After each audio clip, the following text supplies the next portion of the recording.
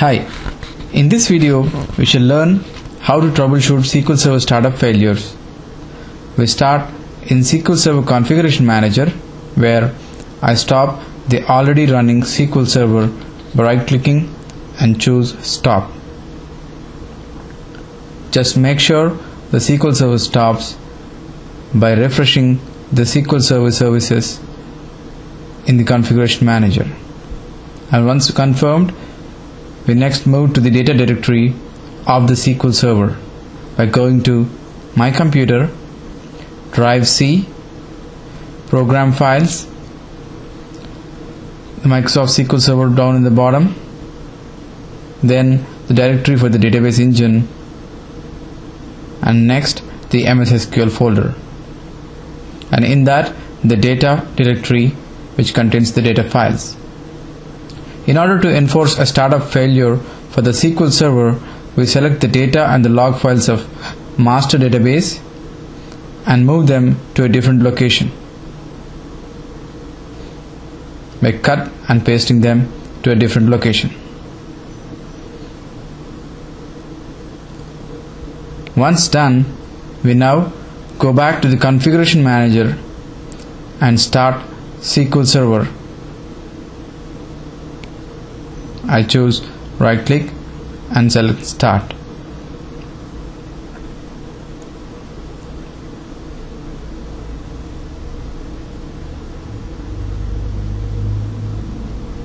As expected, we get an error message. The reason for the failure is not displayed here, which we shall be finding out. First, we shall open the event log viewer, and under Windows Logs, choose Application Log to list the events under it. Double click an event to view the details of it. In this case, it's an information event. Now we look at the entry about the error, which gives the details about the reason why SQL Server failed to start. We close the event log viewer and go back to the SQL Server actual directory and find the information from within SQL Server. We go into the log folder and in that open a file named error log without any extension. You can use any text pad, and here I choose Notepad. It is in this file the SQL Server contains the information about each startup and any errors it has.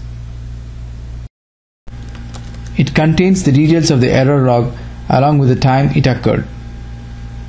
Having troubleshooted the reason, we go back and fix the problem.